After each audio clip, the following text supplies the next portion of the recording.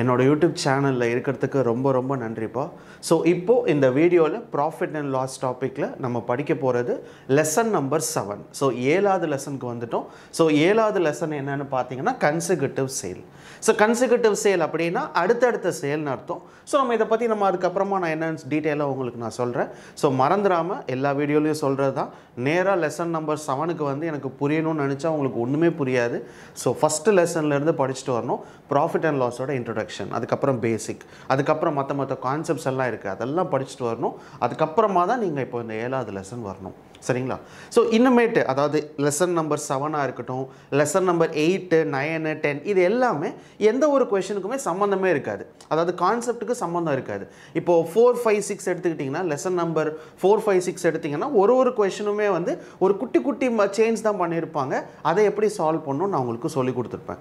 But இப்போது இந்த lesson number 7 இருக்கட்டும், இதுக்கு இப்போ லெசன் நம்பர் 7ல் படிக்க போகிற கான்செப்ட் லெசன் நம்பர் 8ல் இருக்காது. ஸோ எல்லாமே புதுசாக தான் படிக்க போகிறோம். ஸோ டெஸ்ட் சீரீஸ் மறந்துடாதீங்க. ஸோ நிறைய பேர் வாங்கி எழுதிட்டு இருக்கீங்க. நீங்கள் ஒரு வேளை வாங்கலைன்னா அது மறந்துடாமல் என்னோடய மொபைல் அப்ளிகேஷனாக இருக்கட்டும், இல்லை வெப்சைட்டாக இருக்கட்டும், அதில் ப்ராஃபிட் அண்ட் லாஸ்க்குள்ளே நிறைய கொஷின்ஸ் நான் கொடுத்துருக்கேன். எல்லா கொஷின்ஸும் டெஸ்ட் எழுதுங்க. சரியாப்பா? சரி. இப்போது இந்த லெசன் நம்பர் 7 படித்ததுக்கு அப்புறமா ரொம்ப முக்கியமான ஒரு ஸ்டேஜ் இது, இந்த லெசன் நம்பர் 7 ஸ்டேஜ். ஏன்னா லெசன் நம்பர் 7ன்றது உங்களுக்கு ப்ராஃபிட் அண்ட் லாஸை பற்றி ஓரளவுக்கு தெரிஞ்சிருக்கும் இப்போது. ஸோ எப்படி ப்ராஃபிட் கண்டுபிடிக்கிறது, எப்படி லாஸ் கண்டுபிடிக்கிறது, ஸோ எப்படி பர்சன்டேஜ் கண்டுபிடிக்கிறது எல்லாமே தெரிஞ்சிருக்கும்.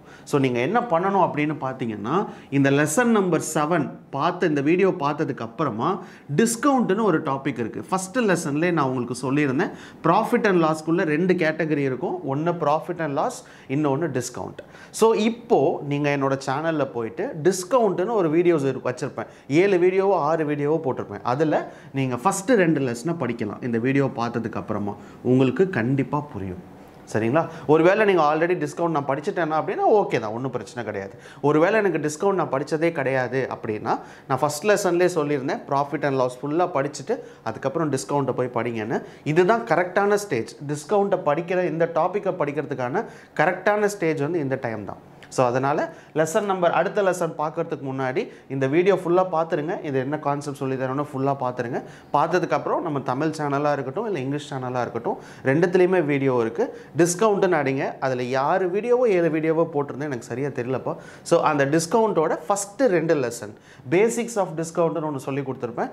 ரெண்டாவது பார்த்தீங்கன்னா சிங்கிள் ஈக்குவலண்ட் வேல்யூன்னு சொல்லி ஒன்று சொல்லி கொடுத்துருப்பேன். அதான் 2வது லெசன். இந்த 2 லெசனை மட்டும் நீங்கள் படிச்சிருங்க. சரியா? முடிஞ்ச வரைக்கும் அந்த லிங்க் வந்து நான் கீழே டிஸ்கிரிப்ஷன்லேயே தரேன். ஸோ அதையும் நீங்கள் பார்த்துருங்க. Side by side profit and லாஸோட சேர்த்து எப்போ டிஸ்கவுண்ட் படிக்கணும்னு நான் சொல்லித்தரேன். அந்த டைமில் நீங்கள் படிச்சிட்டிங்கன்னு சொன்னால் முடிக்கும்போது 2 டாப்பிக்கில் இருக்கிற கொஷனுமே உங்களால் சால்வ் பண்ண முடியும். ஓகேவா? சரிப்பா. இப்போது கன்சிக்யூட்டிவ் சேல், அதாவது இந்த லெசன் நம்பர் 7ல் இந்த கன்சிக்யூட்டிவ் சேலை பற்றி படிக்க போகிறோம். ஸோ ஃபஸ்ட்டு கன்சிக்யூட்டிவ் சேல்னால் என்ன அப்படின்னு பார்த்தீங்கன்னா, இது வந்து ஒரு டிஃப்ரெண்ட்டான ஒரு கான்செப்ட்ப்பா. அதாவது எப்படி டிஃப்ரெண்ட்டான கான்செப்ட் சொல்கிறேன்னா, உதாரணத்துக்கு இப்போது நம்ம வந்து வண்டி, நான் என்கிட்ட ஒரு வண்டி இருக்குது. சரியா? நான் ஒரு பல்சர் பைக் வச்சுருக்கேன். ஸோ நான் வந்து ஒரு 1 லட்ச ரூபாய்க்கு வாங்கியிருக்கேன். அதை என்ன பண்ணுவேன்னா, உங்ககிட்ட அந்த வண்டியை விற்பேன். சரியா? எனக்கு உங்ககிட்ட விற்றனால 10% லாபம் கிடச்சிருக்குன்னு சொல்லுவேன். நீங்கள் என்ன பண்ணுவீங்கன்னா, அந்த வண்டியை இன்னொருத்தர்கிட்ட விற்பீங்க. சரியா? இந்த மாதிரி ஒரு வண்டி வந்து ஒரு 3 பேர்கிட்டையோ இல்லை 4 பேர்கிட்டையோ போகும். அந்த 4வது ஒரு ஆள் வாங்குறான்ல, அந்த அமௌண்ட் மட்டும்தான் சொல்லுவாங்க. 4வது ஃபைனலாக ஒருத்தர் வண்டி வாங்கினது 60,000க்கு வாங்கியிருக்கான் அப்படின்னு சொல்லுவாங்க. நம்மக்கிட்ட போனது எல்லாமே பர்சன்டேஜாக இருக்கும். நான் 10% உங்களுக்கு லாபத்தில் கொடுக்குறேன், நீங்கள் 8% நஷ்டத்தில் கொடுப்பீங்க. அவன் என்ன பண்ணுவான்னா 25% லாபத்தில் கொடுப்பான். ஸோ இப்படி போயிட்டே இருக்கும்போது கடைசியாக ஒருத்தர் அந்த வண்டியை வாங்குவான்ல, அந்த வண்டியை வாங்குற ப்ரைஸ் கொடுத்துருப்பாங்க. அவன் 80,000 ரூபாய்க்கு வண்டி வாங்கியிருக்கான். அப்போது ஒரிஜினலாக அந்த வண்டியோட ப்ரைஸ் எவ்வளோ, காஸ்ட் ப்ரைஸ் எவ்வளோன்னு கேட்பாங்க. நான் வாங்கின வண்டியோட விலை எவ்வளோன்னு கேட்பாங்க. ஸோ இந்த மாதிரி எல்லாமே இந்த கன்சிக்யூட்டிவ் சேல்ஸில் வரும். சரிங்களா? ஸோ அதனால தான் நான் சொல்கிறது கன்சிக்யூட்டிவ் சேல்ஸுன்றது ஒரு டிஃப்ரெண்ட்டான ஒரு கான்செப்ட். ஓகே, நம்மளுக்கு இது கண்டிப்பாக இந்த பிஸ்னஸ்லலாம் தேவைப்படும். நான் வாங்கினதுக்கப்புறம் உங்ககிட்ட கொடுத்துட்டு நீ வந்து அதை விற்று கொடு, நீ ஒரு 2% லாபம் எடுத்துக்கோ, எனக்கு ஒரு 8% கொடுத்துரு, இந்த மாதிரி இது பேசுவோம்ல, பிஸ்னஸ் பேசுவோம்ல, அந்த மாதிரி கான்செப்ட் இது. சரிங்களா? ஸோ ஒருத்தர்கிட்டேருந்து ஒருத்தர் இப்படி ட்ரான்ஸ்ஃபர் ஆகிட்டே போகும்போது அப்போ உண்மையாக நான் என்ன விலைக்கு அதை வாங்கியிருப்பேன் அப்படின்னு கண்டுபிடிக்கிற கான்செப்ட் தான் இந்த லெசன் நம்பர் 7 கான்செப்ட். சரிங்களா? சரி, இப்போ ஒரு கொஷின்ஸ்லாம் சால்வ் பண்ணலாம். ஒரு 3-4 கொஷின் எடுத்து வச்சுருக்கேன், அதை நான் சால்வ் பண்ணேன். அதுக்கப்புறம் லாஸ்ட்டில் உங்களுக்கு ஹோம்ஒர்க் கொஷின் தரேன். அப்புறம் டெஸ்ட் சீரீஸில் உங்களுக்கு இதை பேஸ் பண்ணி ஒரு 4-5 கொஷின்ஸ் நான் கொடுத்துருக்கேன். சரியா? சரி, இப்போ லெசன் நம்பர் 7 நம்ம பார்க்கலாம். ஸோ மொதல் கொஷின். ஸோ இந்த கொஷினை பாருங்கள், ஒரு வாட்டி படித்து பார்த்தாலே உங்களுக்கு அந்த கொஷினோட கான்செப்ட் வந்து புரிஞ்சிடும். So Mohit sell scooter to Rohit at a gain of 10%. And Rohit sell again to Jayoti at a profit of 5%. If Jayoti pays 462 to Rohit, what is the cost price of the scooter for Mohit? So அந்த பேர் வேணால் கன்ஃபியூஷனாக இருந்திருக்கும். But அவங்க என்ன சொல்ல வராங்கன்னு பார்த்தீங்கன்னா, மோகித் வந்து ஒரு ஸ்கூட்டரை ரோஹித் கிட்ட தராங்க. சரியா? அவன் ரோஹித் என்ன பண்ணுறான்னு பார்த்தீங்கன்னா, அதே ஸ்கூட்டரை ஜயோதி அப்படின்றவங்களுக்கு கொடுக்குறாங்க. ஸோ ஃபைனலாக அந்த ஸ்கூட்டரை ஜயோதி எவ்வளோக்கு வாங்கியிருக்காங்கன்னு பார்த்தீங்கன்னா 462 ருபீஸ்க்கு அந்த ஸ்கூட்டரை வாங்கியிருக்காங்க. அப்படி வாங்கினா அந்த ஸ்கூட்டர் மோகித் எவ்வளோக்கு வாங்கியிருப்பான்? இதுதான் அவங்களோட கொஷின். உங்களால் புரிஞ்சுக்க முடியுது இல்லையா? ஒரு ஸ்கூட்டர் தான், அந்த ஸ்கூட்டரை மோகித் வச்சுருக்கான். அந்த ஃபஸ்ட்டு மோகித் கிட்ட தான் இருக்குது. அந்த மோகித் எவ்வளோக்கு வாங்கியிருக்கான்னு தெரியல. பட் அவன் கொடுத்தனால அவனுக்கு எவ்வளோ லாபம் கிடச்சிருக்குன்னா 10%. அந்த ரெண்டாவது பர்சன் என்ன பண்ணியிருக்கான் ரோஹித்னா, திருப்பி ஜயோதின்ற ஒருத்தவங்கிட்ட கொடுத்துருக்கான். ஸோ அவன் கொடுக்கும்போது 20% என்ன பண்ணியிருக்கான்னு பார்த்தீங்கன்னா 5% ப்ராஃபிட்டில் கொடுத்துருக்கான். இப்படி கொடுக்கும்போது கடைசியாக ஜயோதி 462க்கு அதை வாங்கியிருக்காங்க. சரியா?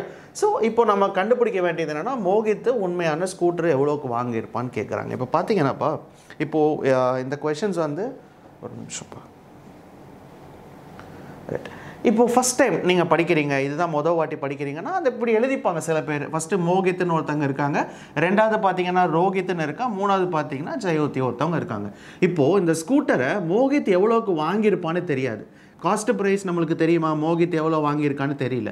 பட் இந்த மோகித் வந்து ரோஹித் கிட்ட அந்த ஸ்கூட்டரை கொடுக்கும்போது எவ்வளோ பர்சன்டேஜ் லாபம்னு பார்த்தீங்கன்னா 10% லாபம். அப்படின்னா நம்ம என்னென்னு போடுவோம், 110% யாருக்கு கிடச்சிருக்கு, மோகித்துக்கு கிடச்சிருக்கு. இப்போது இந்த ரோஹித் என்ன பண்ணுறான்னு பார்த்தீங்கன்னா, அதே ஸ்கூட்டரை ஜயோதிட்ட கொடுக்கும்போது இந்த ரோஹித்துக்கு எவ்வளோ லாபம் கிடச்சிருக்குன்னு பார்த்தீங்கன்னா 5%. அப்போ 105%. கரெக்டாக 100% இருந்தால் காஸ்ட் ப்ரைஸை அதில் வந்து ஆட் பண்ணிட்டே போவோம். ஒருவேளை லாஸாக இருக்கும்போது மைனஸ் பண்ணுவோம்.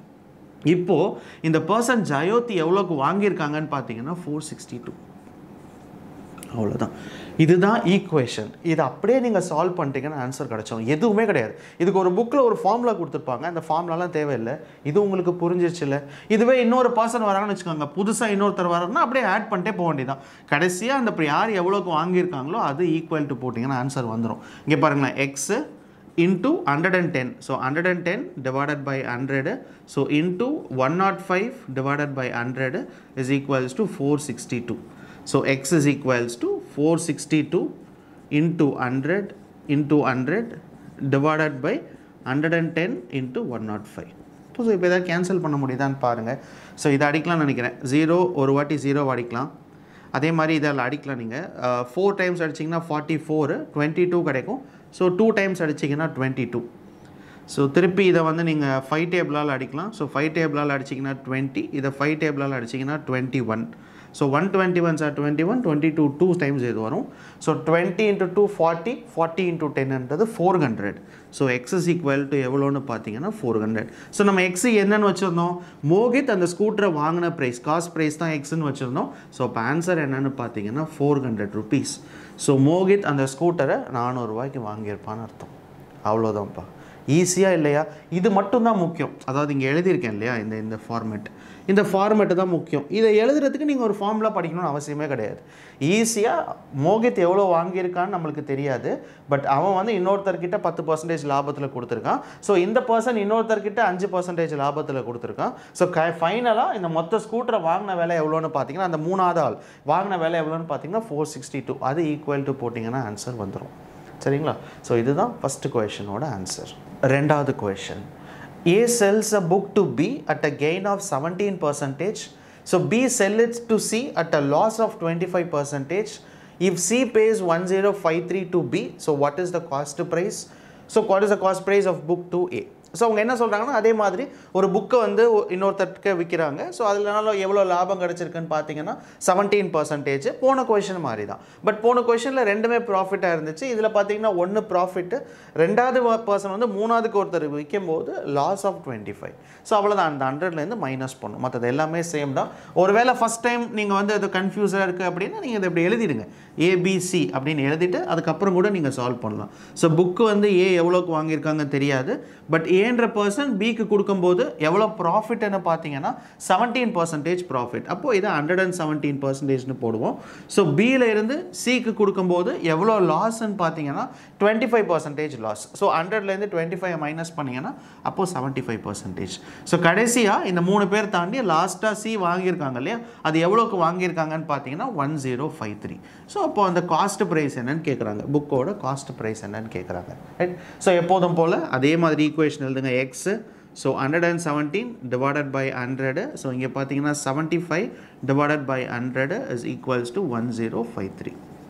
So X is equals to 1053. So into 100 into 100 divided by 117 into 75. So இதால் கேன்சல் பண்ணலான்னு பாருங்கள். 25 டைம்ஸ் கேன்சல் பண்ணிங்கன்னு சொன்னால் இது 3, இதை 25 டைம்ஸ் கேன்சல் பண்ணிங்கன்னு சொன்னால் 4. இதை நீங்கள் 3 டேபிளில் கேன்சல் பண்ணலான்னு நினைக்கிறேன். ஸோ இதை 3 டேபிளில் கேன்சல் பண்ணிங்கன்னா 3 3s are 9, remaining 1, 5 3s are 15, 1 351. இது 3 வாட்டி அடிக்கலாம்னு நினைக்கிறேன். ஸோ இது 3 வாட்டி போகும். ஸோ 12 இப்போ எவ்வளோன்னு பார்த்தீங்கன்னா 1200. ஸோ 1200ன்றது எக்ஸோட வேல்யூ. ஸோ எக்ஸோட வேல்யூ 1200 அர்த்தம் அந்த புக்கை வாங்கின விலை, காஸ்ட் ப்ரைஸ் ஏக்கு எவ்வளோன்னு பார்த்தீங்கன்னா 1200. ஸோ இப்படியே போகும்போது கடைசியாக அது 1053க்கு போய் முடிஞ்சிருக்குன்னு அர்த்தம். யார்கிட்ட போகும்போது அந்த பர்சன் வந்து சி, கடைசியாக அந்த சி கிட்ட போகும்போது 1053க்கு போயிருக்கு. சரிங்களா? ஸோ இதுதான் அந்த கொஷனோட ஆன்சர். எப்போதும் ஞாபகம் வச்சுக்க வேண்டியது இந்த பார்ட்டு தான். சரிங்களா? இந்த பார்ட் மட்டும்தான் நம்மளுக்கு தெரியும். ஏன்னா இப்போ அடுத்த கொஷின் வேணால் ஒரு 3 பேர் வச்சு, அதாவது 4 பேர் வச்சு நான் சால்வ் பண்ணி காட்டுறேன். ஸோ 1 2 3 4 அந்த மாதிரி போகிற மாதிரி சால்வ் பண்ணி காட்டுறேன். ஸோ அப்படி பண்ணும்போது இன்னும் அடுத்தடுத்து அதை போயிட்டே இருக்கும். நீங்கள் ஃபார்முலாவை படிச்சிங்கன்னா 4 பேருக்குன்னா 4வதுக்கு ஒரு ஃபார்முலா கொடுத்து வச்சுருப்பாங்க. இப்போ ஏதாவது ஒரு வேல்யூ தெரியலன்னு வச்சுக்கோங்களேன். இப்போ இதே ஈக்குவேஷனில் இந்த காஸ்ட் ப்ரைஸ் கொடுத்துட்டாங்க, 1200 கொடுத்துட்டாங்க. திடீர்னு இந்த ரெண்டாவது பர்சனோட பர்சன்டேஜ் என்னன்னு தெரியலன்னா நம்ம இங்கே எக்ஸ் வச்சுக்கலாம், எக்ஸ் வச்சு சால்வ் பண்ணலாம். சால்வ் பண்ணிங்கன்னா இந்த பர்சன்டேஜ் என்னன்னு தெரிஞ்சிடும். ஆனால் நீங்கள் ஃபார்முலா படிச்சிங்கன்னா இது கண்டுபிடிக்கிறதுக்கு மறுபடியும் ஒரு ஃபார்முலா போடணும். ஸோ அதனால் ஃபார்முலா தேவையில்லை. உங்கள் புக்கில் ஃபார்முலா கொடுத்துருப்பாங்க. நான் போன கொஷின்லேயே சொன்னது தான், உங்கள் புக்கில் ஃபார்முலாஸ் வச்சு தான் இதை சால்வ் பண்ணியிருப்பாங்க நிறையா புக்கில். பட் ஃபார்முலா தேவை கிடையாது. இந்த ஈக்குவேஷன் மட்டும்தான் தேவை. சரிங்களா? ஸோ ரெண்டாவது கொஷினோட ஆன்சர் என்னன்னு பார்த்தீங்கன்னா 1200. கடைசி கொஷின், மூணாவது question. So A sells an article to B and it a profit of 20%. அதே மாதிரி B பார்த்தீங்கன்னா C கிட்ட கொடுத்துருக்காங்க 10% கெயினில். ஸோ C வந்து இன்னொரு பர்சன் D கிட்ட கொடுக்கும்போது 12 1/2% கெயின். ஸோ கடைசியாக D எவ்வளோக்கு வாங்கியிருக்காங்கன்னு பார்த்தீங்கன்னா 229.70 rupeesக்கு அதை வாங்கியிருக்காங்க அந்த ஆர்டிக்கலில். ஸோ நம்ம கண்டுபிடிக்க வேண்டியது cost price of the A. So அதே மாதிரி கான்செப்ட் தான்ப்பா. ஸோ அதை நான் அதை எழுத வேணாம்னு நினைக்கிறேன். அந்த ஏபிசிடி இருக்கும்ல, அதை எழுத வேணாம். நான் டேரெக்டாகவே உங்களுக்கு எழுதிடுறேன். இங்கே பாருங்கள், ஃபஸ்ட்டு ஏவோட காஸ்ட் ப்ரைஸ் என்னன்னு நம்மளுக்கு தெரியாது, அந்த ஆர்டிக்கிளோட காஸ்ட் ப்ரைஸ். பட் ஏன்ற பர்சன் பிக்கு எவ்வளோ பர்சன்டேஜ் கெயின்னு பார்த்தீங்கன்னா 20%.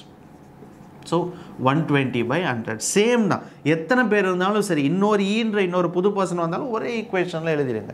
ஸோ அடுத்து பார்த்தீங்கன்னா பி வந்து சி கிட்ட கொடுக்கும்போது 10% கெயின். ஸோ 110/100. அதே மாதிரி சி வந்து டி கிட்ட கொடுக்கும்போது 12 1/2ன்னு சொல்கிறாங்க. ஸோ 12 1/2 அப்படின்றது 12 2s are 24. 24 + 1ன்றது 25%/2. ஸோ அப்போது 100% + 25/2 போட்டிங்க அப்படின்னு சொன்னால் 225 divided by 2. So 225 divided by 200 is equals to, சொல்றது புரியுதுங்களா? யூசுவலாக 20% என்ன பண்ணுவோம், 100 + 20. ஸோ இங்கே பார்த்தீங்கன்னா 25/2 இருக்குது. இப்போ 100 + 25ன்றது 2 × 100 200 225/2. ஸோ 225/2 யூசுவலாக பர்சன்டேஜ் வெளியில் எடுக்கும்போது 100 போடுவோம். So divided by 100. சரிங்களா? ஸோ ஈக்குவல் டு கடைசியாக அந்த லாஸ்ட் பர்சன் எவ்வளோக்கு வாங்கியிருக்காங்கன்னு பார்த்தீங்கன்னா 29.70. அவ்வளோதான்ப்பா. இப்போ புரிஞ்சிருச்சிங்களா எப்படி போடணும்னு? இதுக்கு தான் ஃபார்முலா படிக்க வேணாம்னு சொன்னேன். இப்போ ஈஸி பாருங்கள். இன்னொருத்தர் கொடுத்துருந்தா கூட நீங்கள் என்ன பண்ணலாம், மல்டிப்ளை பண்ணி இன்னொன்று நீங்கள் போட்டுக்கலாம்.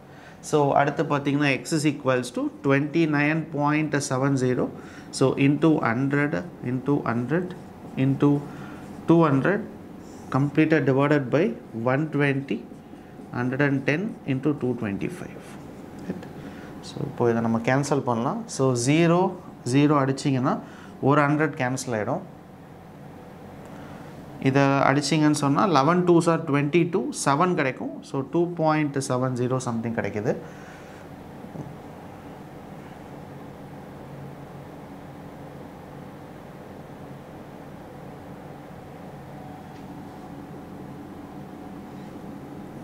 டூ டேபிளால் அடிச்சிங்கன்னா இது 100, இது 2 டேபிளால் அடிச்சிங்கன்னா 6 2s are 12, 25 டேபிளால் வேணால் அடிக்கலாம். ஸோ 25 டேபிளால் இதை நீங்கள் கேன்சல் பண்ணுறீங்கன்னு சொன்னால் 4. ஸோ இதை 25 டேபிளால் கேன்சல் பண்ணிங்கன்னு சொன்னால் 9.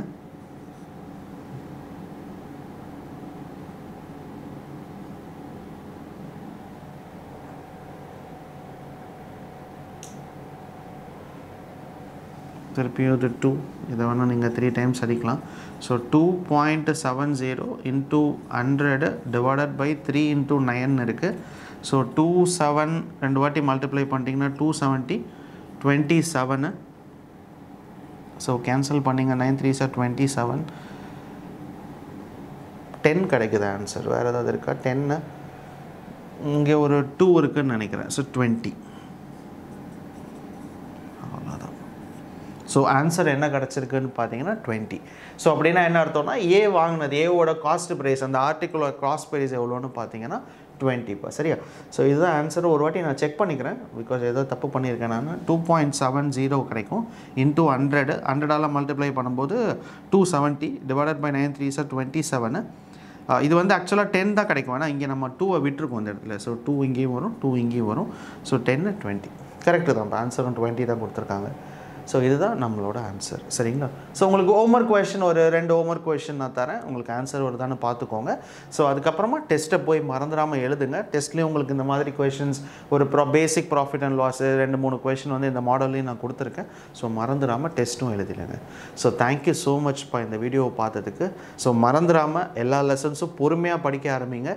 நான் சொன்ன மாதிரி இந்த வீடியோ முடிச்சதுக்கப்புறம் டிஸ்கவுண்ட் அதோட லிங்க் நான் கொடுக்குறேன். இல்லைனாலும் சர்ச் பண்ணி பாருங்கள். டிஸ்கவுண்ட்டோட ஃபஸ்ட்டு 2 வீடியோ மறந்துடாமல் படிச்சிருங்க. சரியா? ஸோ தேங்க்யூ ஸோ மச்ப்பா வீடியோவை பார்த்ததுக்கு. பாய்.